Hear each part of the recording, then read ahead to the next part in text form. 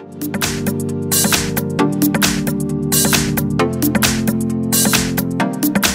I've got Samsung Galaxy Note 10 and let me show you how to wipe cache partition on the following device.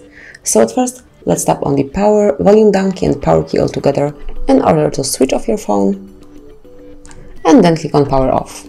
Tap on it one more time to switch off your device and wait a couple of seconds.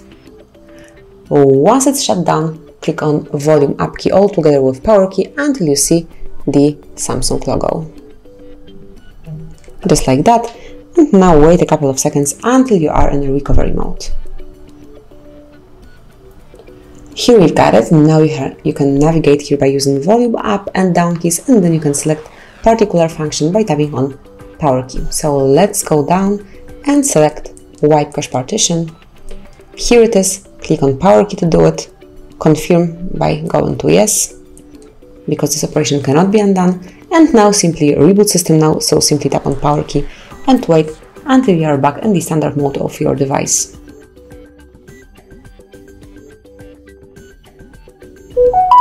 And that's it. You've just wiped the cache partition in your Samsung Galaxy Note 10. Congrats! Thank you for watching. Please subscribe our channel and leave the thumbs up.